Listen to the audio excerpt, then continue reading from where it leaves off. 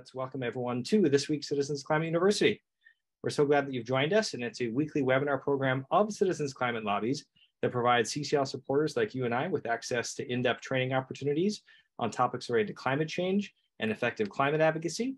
I'm your host, Brett Cease, and tonight we're going to join Dana Nuccitelli, CCL's Research Coordinator, for a training that reviews the need for approaches to remove and sequester carbon from the atmosphere. It'll also examine the role trees and forests can play and the other benefits that those solutions provide. And this training is going to provide a background on the need for carbon sequestration, how much carbon sequestration is needed, and how forests can provide it, as well as other tree benefits and the importance of tree equity. So to take us through tonight's training, we're going to have the wonderful guest speaker, Dana Nuccitelli. A little bit more about Dana. Dana is an environmental scientist and climate journalist by trade with a master's degree in physics. And Dana's written about climate change since 2010. If you're familiar with the website Skeptical Science, he was a frequent contributor there, and happy to talk more about that in Q&A as well. And now Dana serves as CCL's Research Coordinator. He's been on staff for a year after 9 years as a volunteer with the Sacramento chapter. He loves giving presentations. He's given dozens of them around the country, especially in California, about the climate change impacts like wildfires and droughts that I know many of us are facing, and policy solutions like carbon fee and dividend, and now our focus as well on tree and natural nature-based policies. So with that, Dana, I will pass it to you to review our agenda, and the show is yours. Thank you all so much for tuning in. Cool. Thanks, Brett. So, yeah, we're going to talk about some forests and some trees, which is going to be one of CCL's additional policy objectives. Before we dive into it, I wanted to give a big overview of where we're at in that process of identifying our specific future policy objectives. So, right now, everybody's focus is, of course, on budget reconciliation and trying to get some climate investments, hopefully, fingers crossed, passed through that process in the next few weeks.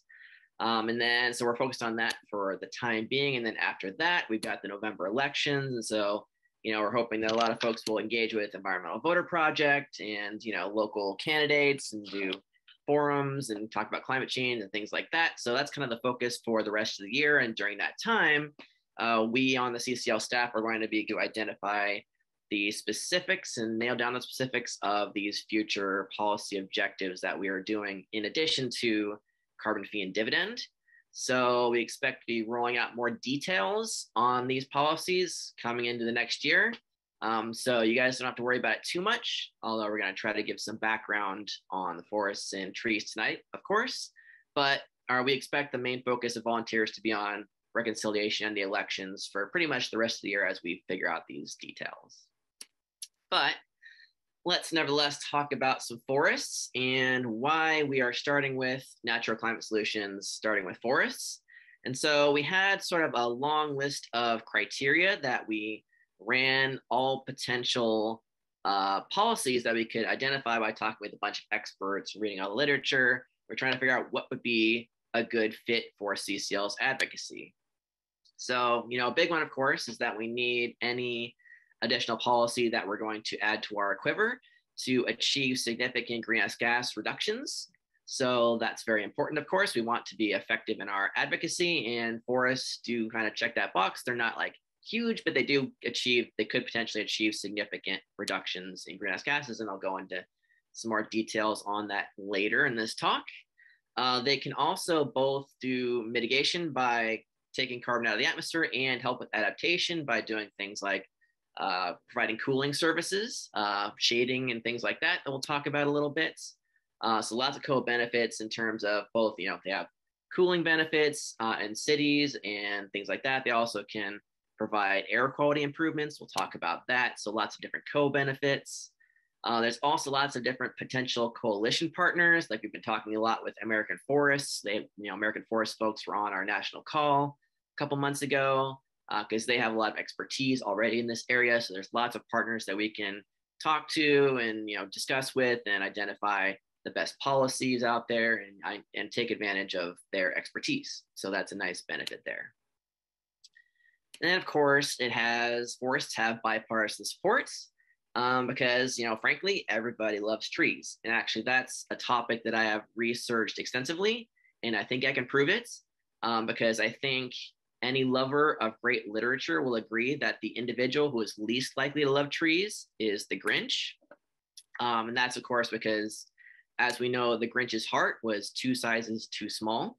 And so, nevertheless, all available visual evidence indicates that the Grinch loves trees as well. And so, ipso facto, I think that proves that everybody loves trees. So, getting serious with some numbers here to kind of put the scale of the problem and the potential solution into focus. So humans have added about 300 billion tons of carbon to the atmosphere so far, whole lot of carbon, but Earth's plants and soils store about 3 trillion tons of carbon combined. So you can kind of picture, like, if we got these 3 trillion tons, we can just boost that a bit with some improved natural solutions, then we can take a big chunk out of that 300 billion tons of carbon that are in the atmosphere, if we can do, some policies to help boost that natural carbon storage. So there's a lot of potential there. So that's kind of a starting point. And then just to kind of picture how natural sinks work, or natural solutions work, I like to use this bathtub analogy. So you can think of the atmosphere as like a bathtub, and the amount of greenhouse gases in the atmosphere are the water in the bathtub. You can think of right now the water is starting to spill over the sides of the bathtub as, we got a lot of carbon in the atmosphere, a lot of warming. So it's starting to do a lot of damage to the floor of the bathroom. And so how do we solve that problem? Well, first we need to turn off the faucet, turn it down and turn it off as quickly as possible, which is the equivalent of that is reducing our greenhouse gas emissions. But also you can unplug the drain and let the water come out of the drain. And that's the equivalent of what natural carbon sinks do. It's, pulling that water out of the tub or pulling the carbon out of the atmosphere. So it's something you have to do both at the same time. Like, you can't just open the drain. You can't just turn off the faucet because the water's already overflowing.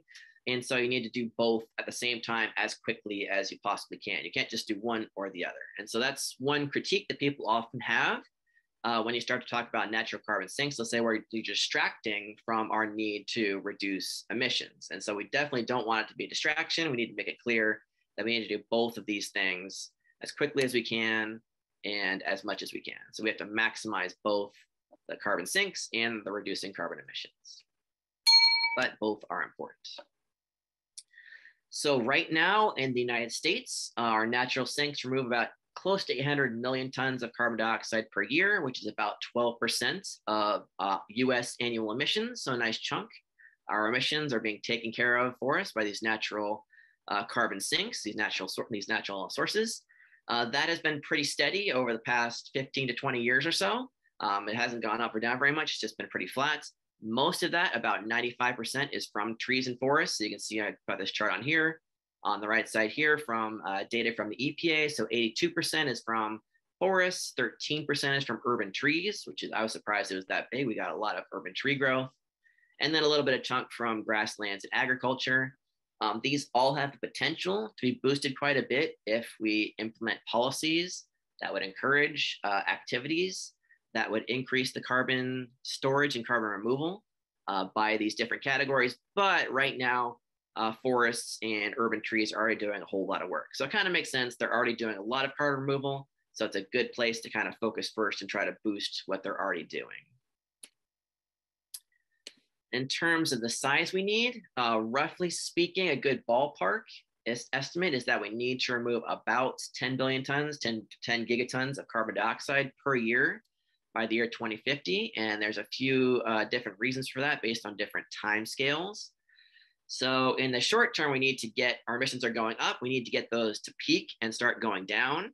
And so, the quicker you can do that, the better. And so that happens more quickly if you can start to pull carbon out of the atmosphere. So in the short term, we're trying to get emissions to peak. In the kind of middle term, we're trying to offset what we call hard to abate emissions, because we're trying to get to net zero emissions by somewhere around middle of the century. And the problem is there are a bunch of industries like agriculture, or a bunch of sectors like agriculture, industry, and long distance transport that have emissions that are, we call them hard to abate, because they're either very expensive to replace with clean sources, or like we just don't necessarily have the technology to do it yet. And so because those are going to be very difficult to abate, We anticipate that we're not going to be able to get to totally zero emissions in those sectors by 2050. And so if you want to get to net zero emissions, that means you have to pull the same amount of carbon dioxide out of the atmosphere as those sectors are adding, around 2050 or so. And so that's just like, if you want to get to net zero, you need to do some kind of carbon dioxide removal. And so that's why the IPCC described in its latest report just a couple months ago, described carbon dioxide removal as unavoidable and essential, because you can't get to net zero without it. And then in the very long term, we actually want to probably draw down the amount of carbon dioxide in the atmosphere and reduce global temperatures, because we're getting into this really dangerous, high warming, high climate change level where we're going, we're already at beyond 1 degree Celsius. We're heading beyond 1.5. We're trying to limit to less than 2. That's already like getting higher than we want it to be. So in the long term, we want to actually reduce it. And so if you want to reduce the amount of carbon dioxide in the atmosphere and reduce global temperatures, then of course, you're going to have to pull carbon out of the atmosphere. And so that's in the long term another reason why you need to do carbon dioxide removal. So there's been a few different studies trying to figure out, like, at a cost-effective number, which is they put it about $100 per ton, they consider as cost-effective. At that price point, like how much carbon could natural solutions pull out of the atmosphere?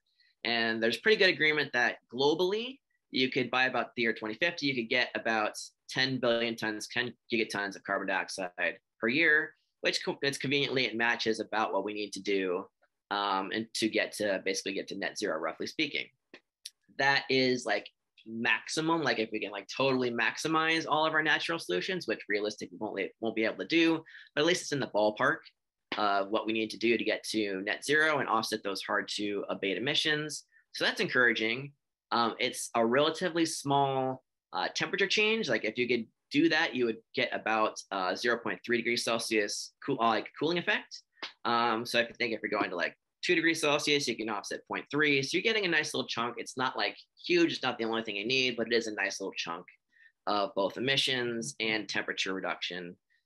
So again, it's like not the only thing, but it is one significant effect on emissions and temperatures.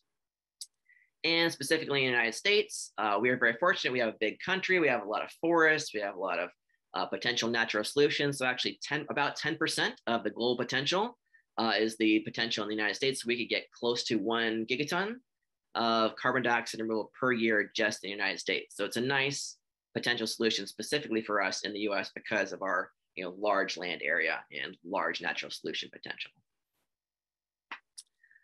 Of that potential 1 billion tons in the United States, about 20 to 50% of that is going to potentially come from forests, depending on how effective we are at implementing the policies that we need to do. But again, that's a nice big chunk that could come from forests. The rest is like the potential is from like agriculture and like specific things like biochar that I'm not going to go into. But a big chunk of it is potentially from forests.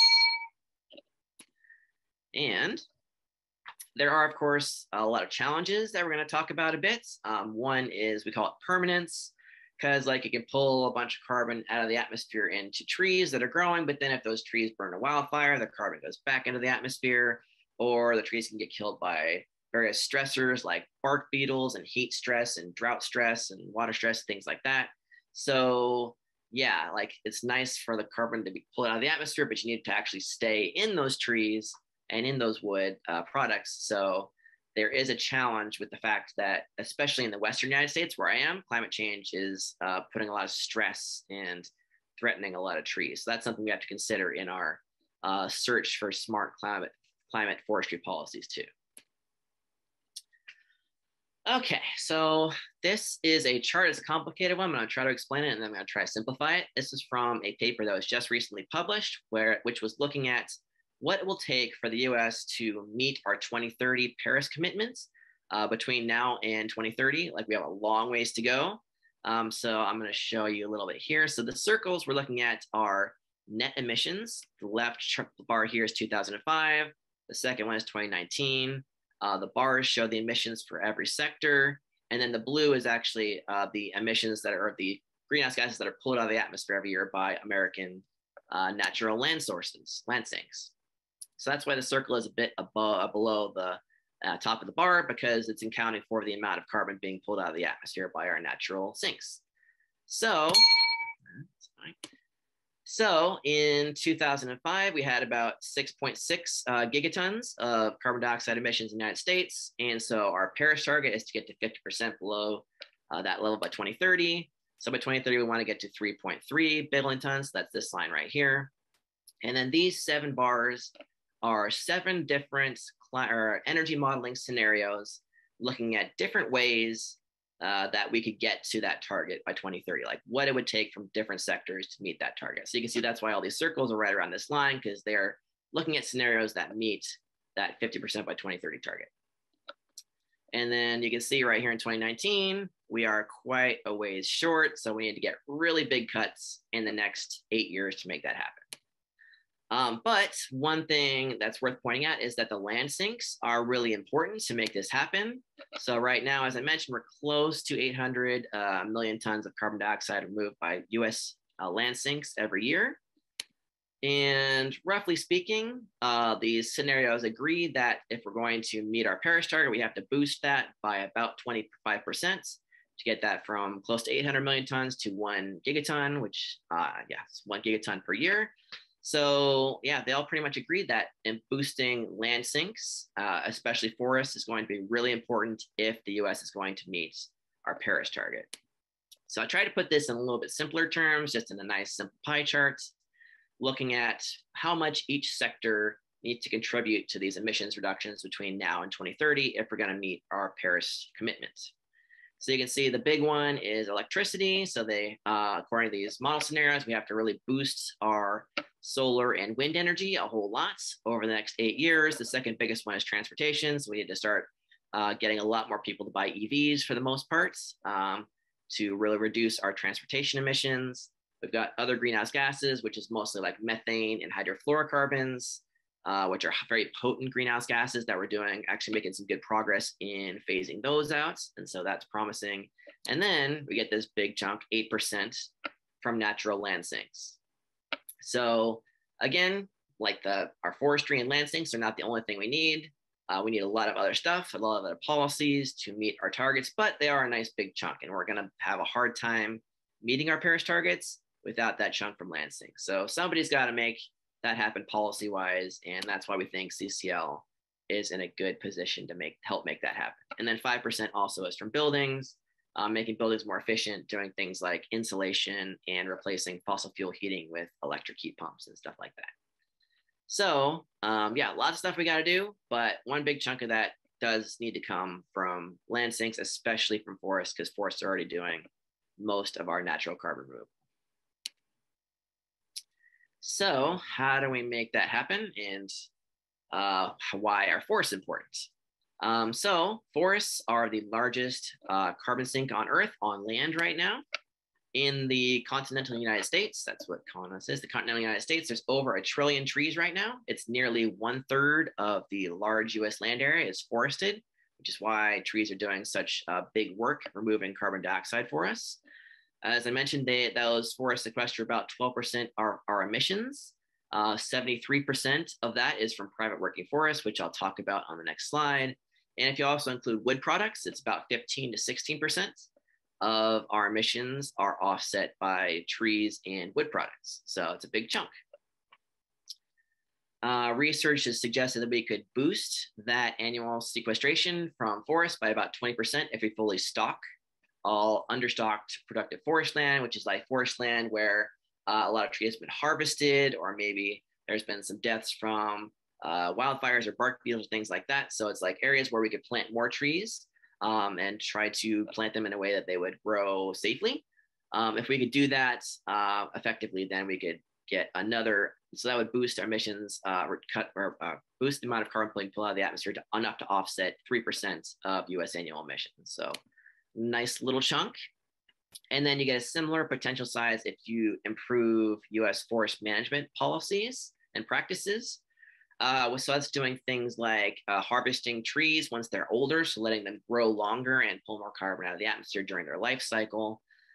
So waiting till they get old before you harvest them, and then also logging in a way that has less impact on the surrounding trees and surrounding forests, so that they are less impacted and more effective at pulling carbon out of the atmosphere. So yeah, I mentioned private working forests. So we kind of categorize forests in a few different ways. There's privately owned, there's publicly owned, and then there's working and non-working. And so working is if the forest is being harvested for wood products, and obviously non-working is if it's not being harvested for wood products. And the biggest chunk, almost half of the forest land in the United States, is private working forests, and then the rest of it is kind of split up between private non-working, public working, and private and public non-working. So the big difference is that non-working forests, they have a lot of like old growth trees that aren't growing very much, but they are very large. And so it's when a tree is growing that is pulling carbon out of the atmosphere, and it's when a tree is large that it kind of stores a lot of carbon because it's got a lot of wood. And so non-working forests store more carbon, but they don't pull as much carbon out of the atmosphere. They don't sequester as much carbon because they're not growing very much. Whereas working forests, you're harvesting trees and then planting new ones. The new ones are growing. And so working forests are the ones that are pulling more carbon out of the atmosphere, but they're not sequestering as much carbon because you don't have as many old trees. And so you can kind of see that on this chart here. So if you look on the left at the private working, again, that's almost half of our forest land. And you got a pretty even splits of a very large amount of carbon being pulled out of the atmosphere every year by the growing trees. And also there is a fair amount of older trees that are still there that are storing a bunch of carbon. Then public working is kind of similar, but there's less harvesting going on. So there is still quite a bit of carbon being pulled out of the atmosphere by growing trees, but not as much because there's not as much harvesting going on. And then if you look at the non-working forests, there's not a whole lot of new growth, and so they don't have a lot of carbon being pulled out of the atmosphere, but they are storing a whole lot of carbon because they have a lot of old growth trees. And so policy-wise, you kind of want to do both things. You want to conserve and preserve the old growth forests while also doing a lot of planting of new trees so that those new trees can grow and pull more carbon out of the atmosphere. So you kind of have to do both things and keep both things in mind in your policy development. And then I mentioned before, there's also wood, which stores carbon. There's this really nice product called cross-laminated timber, which is when you kind of lay the wood slats in opposite directions in this stacking material. And then it's really good for building large buildings. So it can actually potentially replace a lot of concrete and steel construction of large buildings, which is really good because concrete and steel have pretty large carbon footprints. So if you can replace a lot of that with this cross-laminated timber, then you can reduce the carbon footprints of the building, and also you're storing the carbon that was in the tree, now it's in the wood, and that wood material stays in that building for a long time, and so you get a lot of this carbon storage for a long period of time just in the material itself. And so it's like a very low carbon and good carbon storage way of doing buildings. And so there's like a good push among architects to use this material a lot more. It's also kind of aesthetically pleasing. It looks really cool. And it's also fire resistant and earthquake resistant. So it's just really good building material too. So there are a lot of benefits to this cross-laminated timber. And then there's also this cool company I believe it's in Sweden, making wooden wind turbines, which is kind of a new thing. Which they're doing, like they make these thin veneers and then they kind of stack them up to make the wall of the base of the wind turbine, which has a lot of benefits because it's like easier to transport for one thing, because a wind turbine, like normally if you make it out of steel, you have to transport this big base of this huge wind turbine over long distances across roads, and there are limitations about how big it can be to like fit on a truck and fit on a road, and so you're constrained by the size there. Whereas if you're just transporting these lighter and like thinner veneers that you can then kind of glue together on site, it makes it a lot easier to transport, so you can make potentially bigger wind turbines. Again, they also have much lower carbon footprint because instead of using relatively high carbon content steel, you're using wood, which is lower carbon footprint, and it's storing the carbon in the wood. It's as strong as steel, but 30% lighter for the same strength. So it's actually lighter weight. It lasts just as long. It's fire resistant. So it's actually a really good material. It probably needs some work to be as cost effective as using steel, but there are a lot of these kind of environmental and structural benefits of using wooden wind turbines. So hopefully at some point that'll kind of catch on.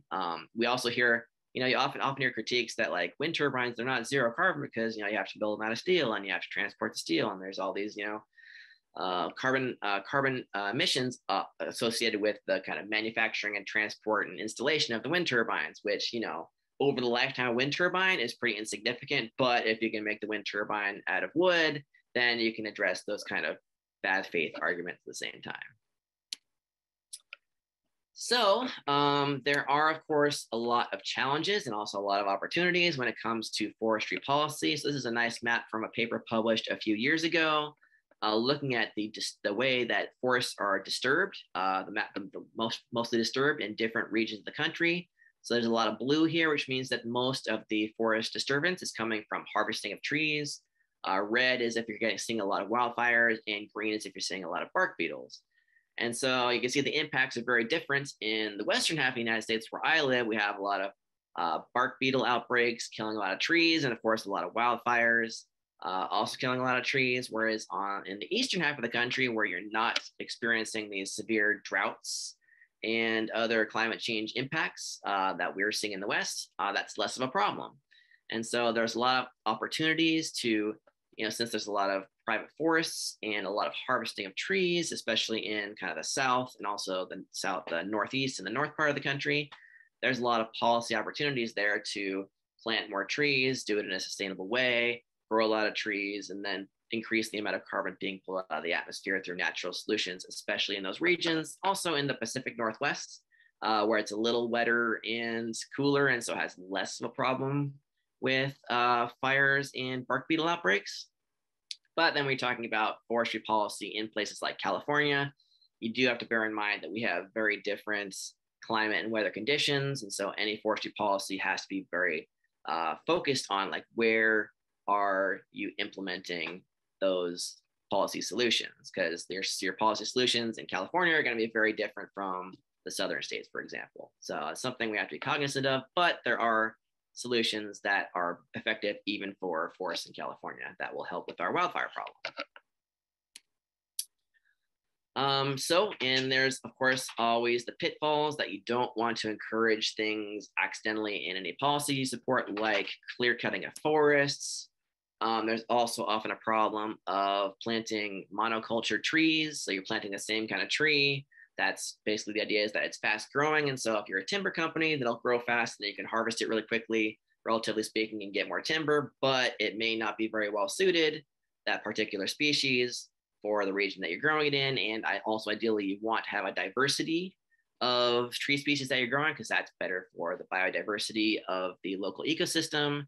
And so you don't want to encourage monoculture tree planting. There's also the question of what happens to the wood product once the tree is harvested. There is this big issue of wood pellets being burned for energy, especially in Europe. And if that happens, then all the carbon that was in the tree is now getting put right back up into the atmosphere, which is not so good if what you're trying to do is keep carbon out of the atmosphere.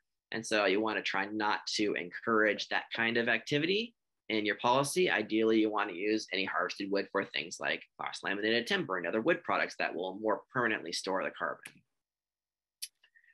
And then, as I mentioned, in the West, we have to worry about wildfires. There's a lot of things that we can do there, like, trying to do prescribed burns and things like that. I think I've got a slide on that, so I'm not going to get ahead of myself too much. Then there are other tree benefits aside from climate benefits. So for one thing, as I mentioned, if you're conserving and restoring depleted forests, that helps protect the biodiversity of that forest ecosystem, which is very important. In the West, I mentioned the climate smart forestry practices to lessen wildfires. So things like, if you're going to try to replant a forest, now that conditions are becoming drier and drier and drier and hotter, and you're worried more and more about wildfire conditions, then you want to plant the trees further spaced apart. So they're not competing as much for the same water. Now there's less water available. So doing things like that to keep the changing climate in mind in your reforestation planning activities. Thinning dense forests, removing dead trees so that there's less fuel for wildfires. Prescribed burns are very important to, again, thin out the amount of wildfire fuel that's available so that wildfires, when they do happen, aren't as intense. And then, especially in cities, trees provide lots of good services. Like they improve air quality by the leaves kind of filter the pollutants in the air. And so they, especially in cities, they improve air quality. They also provide cooling by putting moisture in the air and providing shading. So very important, especially in cities, because cities have a lot of asphalt and concrete and materials that kind of radiate heat. And so you get this urban heating effect. At the same time, we're getting more heat waves. And so we're getting a lot of really high heat events and heat waves and danger from heat stress and things like that in cities. And so trees and green spaces are very important to plant to alleviate that worsening heat threat. And that raises the issue of tree equity that our friends at American Forest talked to us about. But briefly, we have this issue that in the United States, communities of color have 33% less tree canopy than predominantly white neighborhoods, and poor communities have 41% less tree canopy than wealthy neighborhoods. So that's our tree equity problem, that these poor and disadvantaged communities don't have the trees available to create these benefits of better air quality and cooling services that they're going to need, especially since, for one thing, they tend to be located closer to pollution sources. So those are the places where you want to have more trees filtering the air pollutants out of the air. And of course, they're going to face the same heat wave problems. And there was actually a good recent study about this that looked at 35 US metropolitan areas and estimated that had we planted more trees and more green spaces over the past 20 years, in those 35 US metropolitan areas, we would have saved about or prevented about 36,000 premature deaths from heat and air pollution. So that's a really good thing to do, from not just from a climate perspective, but also from a health perspective and from a becoming more resilient to climate change impacts perspective. So policy-wise, there's a lot of different things that we can do with forestry policies. We can expand protected areas to kind of preserve more forests and conserve forests. We can do forest resource management to address invasive species like bark beetles, as I talked about, measures to reduce wildfire risks,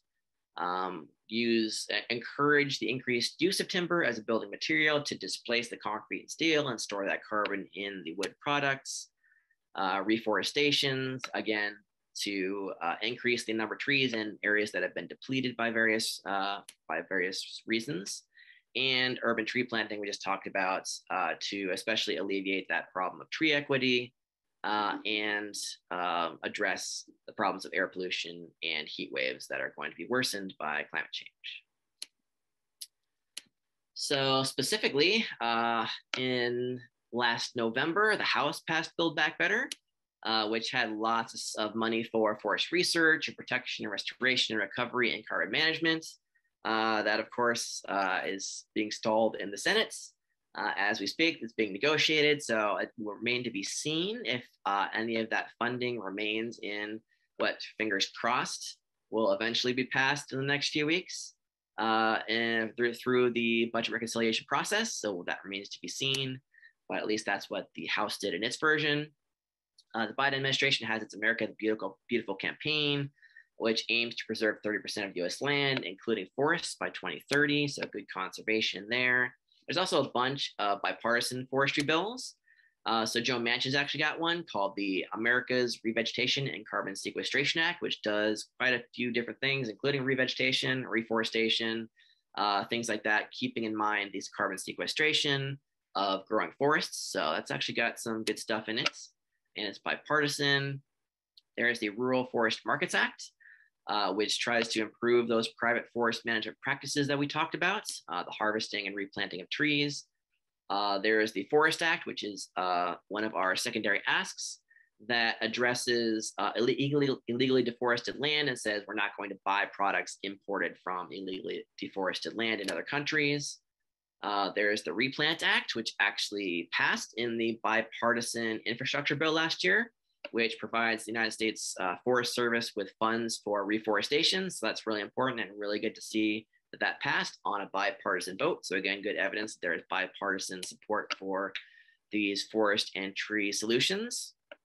There's also the Trees Act, which provides funding for residential tree planting. Again, very important, especially if you can do it in ways that address tree inequities.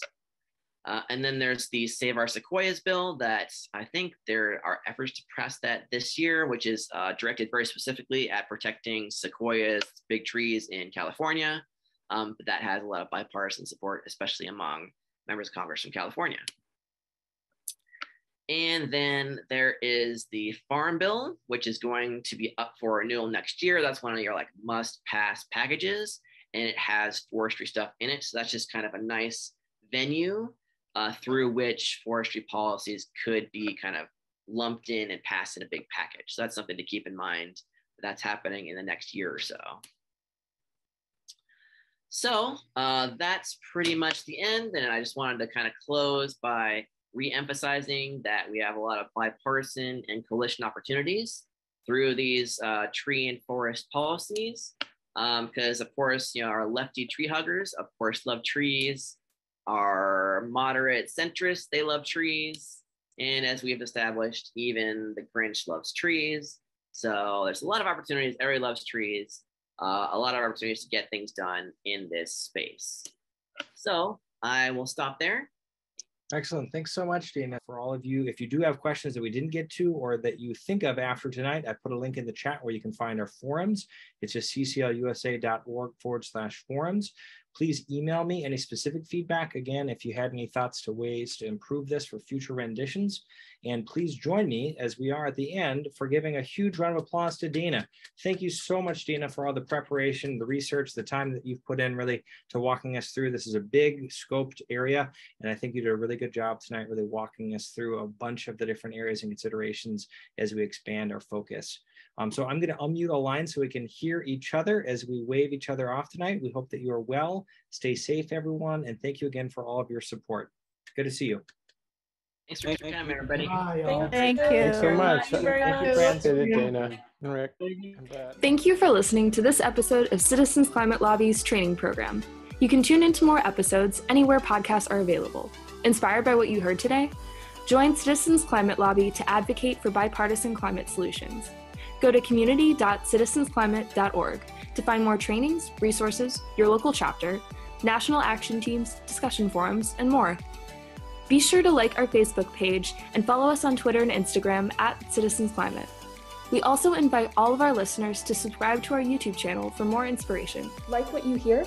Recommend us to your friends and make sure to give us a 5-star rating. It helps us show up on other listeners' feeds. Feel free to pass on any suggestions for future episodes in the comments as well. And together, we are creating the political will for a livable world.